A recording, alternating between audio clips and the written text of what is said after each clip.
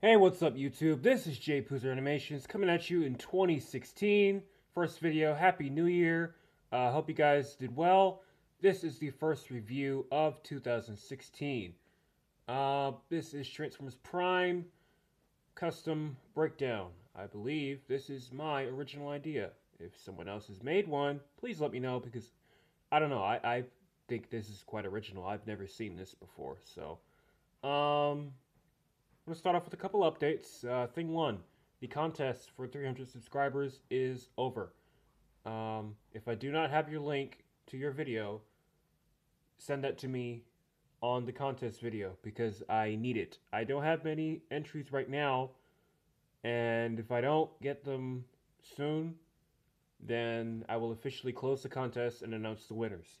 If you do send it in, then it will become a challenge. Then it will be a bit harder to find a winner. A lot of stop motion entries were submitted, but not a lot of customs. I haven't really got any. So just to let you guys know about that, 2016 is going to be a year full of new stuff.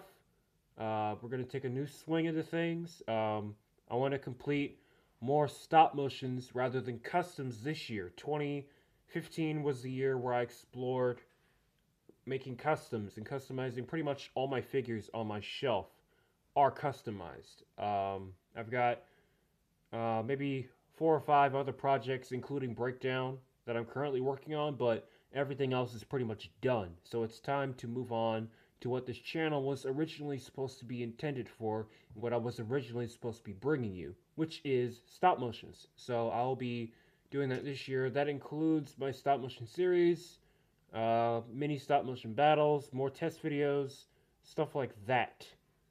And I will keep you guys updated on that as the year progresses. But onto the review itself. Earlier last year, well, sort of late last year, I teased Breakdown's vehicle mode. This video is all about the robot mode. And as you can see, Breakdown is still a work in progress. However, he is quite close to completion. I did my best to paint him in a color scheme similar to Transformers Prime Breakdown. Pretty much my favorite incarnation of the character. Mostly blue because the car is blue, but I tried to break up the dull gray with the gunmetal gray you see here at his thighs, his knees, his feet, here on the legs, his fists.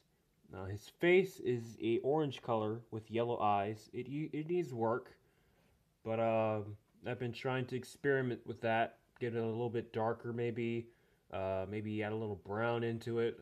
I'm still experimenting with that. The head is sculpted.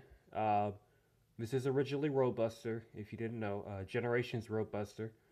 The head is sculpted with putty to make it look different, and I think I sort of pulled it off. Turn it to the side. You can see this going on. Turn to the back. A lot of open space, but it's a nicely put together figure by Hasbro, and I like it.